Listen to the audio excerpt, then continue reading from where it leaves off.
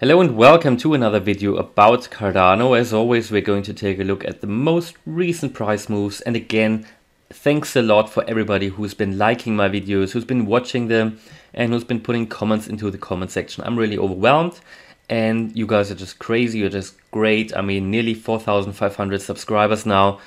I think we can get there today, and I think tomorrow we could even get to the 5,000. So thanks a lot. Growing rapidly, this channel. And because you love the content, that's at least what I can read in the comments. There's another TA video about Cardano. But before we start with Cardano, we're having a brief look on Bitcoin. I keep it short for today. What we can see that we're still trading on the Bitcoin chart, and we are on the daily here within this broadening triangle. And it's really hard to say what is going to happen now. What I would like to see really, I mean, we've been trading in this broadening triangle now, which is actually a bearish pattern. It signals that we are not really deciding on which way we are going at the moment.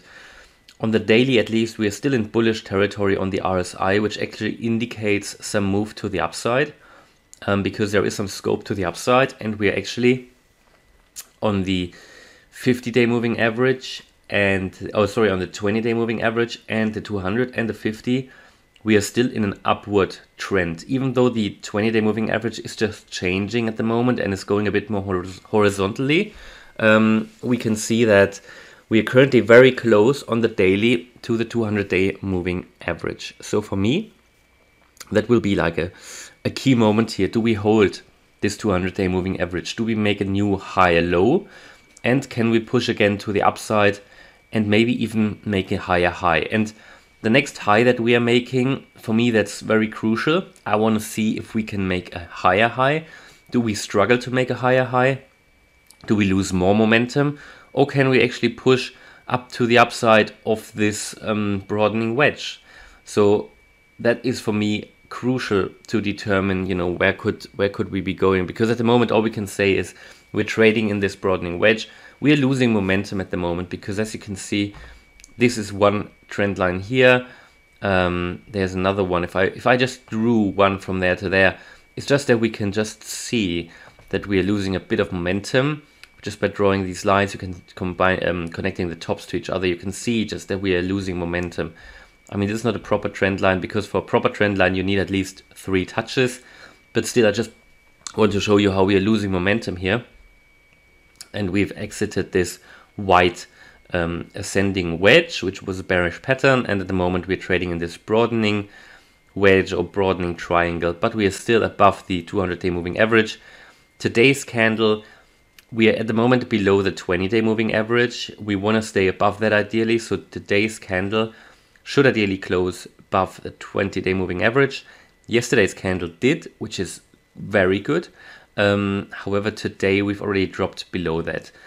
Let's see what happens. In my opinion, we are still losing momentum here, but I'd be prepared for at least shorter term move to the upside again, to bounce off either of the 200-day moving average, or to close above the 20-day moving average, or to bounce off the support level here of the broadening wedge. I think as long as we do one of these things, we shouldn't expect to move to the downside. But as you know, in TA, we can only prepare for a scenario, and as soon as we can see a signal, because all these indicators and lines, they only prepare us for signals. But as you know, I'm not a day trader or anything. If I see us going below the 200-day moving average, which is currently here, and you can follow that today, which is at 46,000. So if we go below the 200-day moving average at 46,000, the only other support that I can see here that's immediately helping us is the 45,500. Going below that, I think, will send us down to around 42,000. And I did say that yesterday, the 42, there was a support here, the 42K. I think this one here, I took the lines out to keep it a little bit tidy.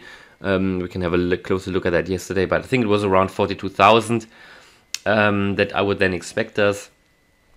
But at the moment, yeah, here on the daily, we can see that we are still losing momentum. But that's no wonder, because we are moving down. So we can see there was a huge candle here, but that is sort of getting smaller now. That's obviously the daily. Quick look at the 4 hour before we move to Cardano.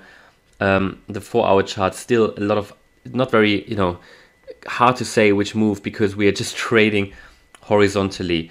If we look at what kind of pattern that is here, like just that one, for me that could be a bear flag, and the bear flag is bearish. Yeah, so you've got this flagpole here and then just a channel. Okay, and that is likely to break to the downside. So we could break down to like 45, yeah, just 45,500. And that means on the daily we would be breaking below the 200-day moving average. And hopefully here this lower support level here at 45,500 will hold. If not on the 4-hour chart, we've got the 200-day moving average here at 43,700. Okay, so at the moment for me, it's all looking a little bit more bearish. Potential move to the downside, losing quite a bit of momentum and being here in bearish territory on the RSI. Let's go to Cardano because that's what interests us most. What we can see here, a few things. I'm currently looking at the 4-hour chart of Cardano.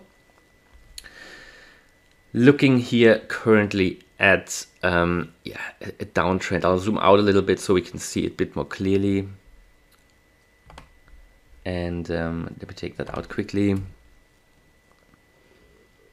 So in my opinion, you know, we've seen that previous pump here in the first half of August and then a correction. And we can see a very similar move at the moment, a very similar move. So we are currently, we've dropped below the 50-day moving average here. We have already dropped below the 20-day a few days ago, or yesterday actually.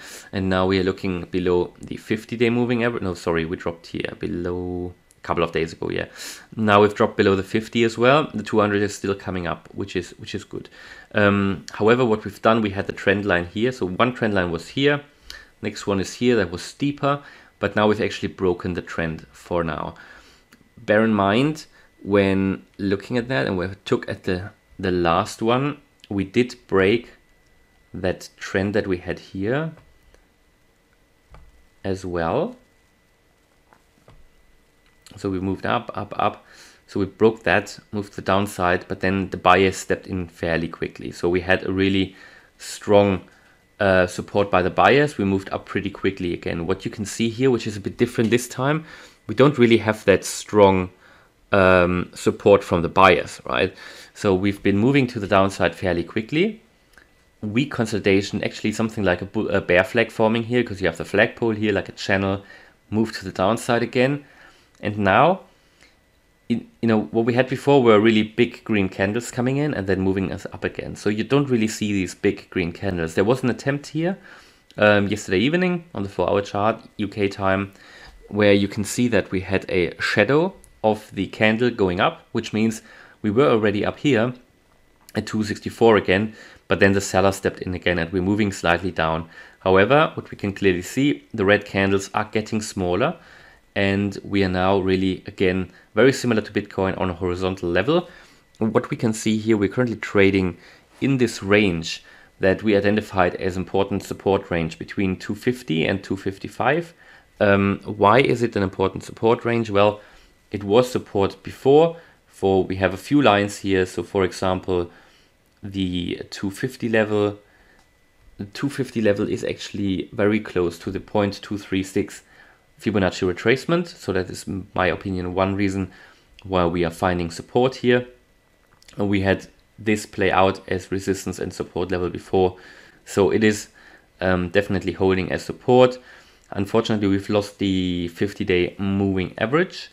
And at the moment, it looks like that we are consolidating a bit. So in that short-term downtrend, having a consolidation, but the consolidation to the upside is very weak.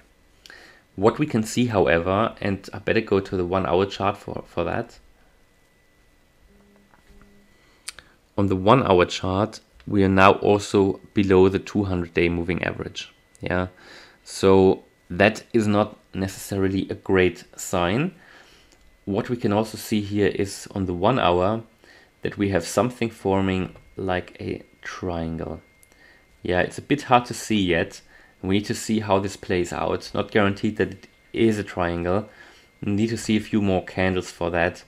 But if it is one, it's a trend continuation pattern, and as we are currently below the 200-day moving average, below the 20 and below the 50, and we've also made that bearish cross here of the 20-day to the 200-day, we could move into the apex here further today, basically. Yeah, so today we could be trading sideways. Also, one reason that shows me that is that really we've lost some momentum to the downside. So we've had these swing high, well, not really a swing high, swing low. It's only on the 1 hour chart, but we've traded between this these levels. I take the Fibonacci out because that's a bit clearer to see then. So that should be a bit better to see now. You can see if we combine all these wicks here, even that one, the shadows of the candle, you can see that we've got 1, 2, 3, at least 3 touches, which is what we mean, what we need. Actually, it's 3 touches is great. If you have more touches, it's a bit difficult. It's more difficult to profit from trading because a pattern is more obvious, but you need 3 to validate it. And we currently have 3 on the upside and the downside. So yeah, looks to me like something like a triangle pattern, which, you know, within which we could be trading today. So it could be really a sideways move.